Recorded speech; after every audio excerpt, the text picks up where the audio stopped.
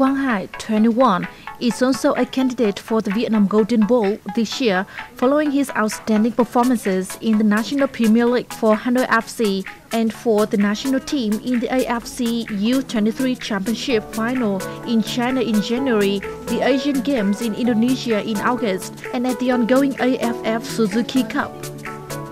This is the first time a Vietnamese player has been presented among the 24 nominees. First launched in 2013, the award is one of the most important events of the year for Asian footballers. This year, 42 leading journalists from across the member nation of the Asian Football Confederation. The deadline for this vote is December 20th.